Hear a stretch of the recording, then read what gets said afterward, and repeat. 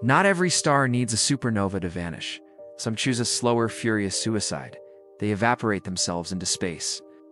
Meet the Rayet star, a hot, helium-rich core laid bare after shedding its hydrogen skin. Surface temperatures soar past 100 degrees Celsius, igniting ultraviolet light so intense it blasts away a solar mass every 100,000 years. That wind screams outward at 3,000 kilometers a second, faster than any planetary escape velocity. What remains is a stellar skeleton, stripped, incandescent, and wrapped in expanding shells of its own lost atmosphere. Through a telescope, those shells glow like cosmic roses, crimson from nitrogen, emerald from oxygen, sapphire from neon, all forged in the star's heart and hurled into night. The winds sculpt bow shocks, carve bubbles, and seed nebulae with carbon, the element that will later weave through diamonds, life, and planets. Yet the clock is ticking.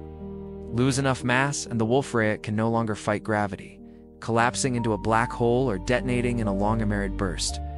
So when you spot a shimmering halo in a deep sky photo, remember, you're seeing a star's final act of generosity, burning its future to enrich the universe, one stellar breath at a time.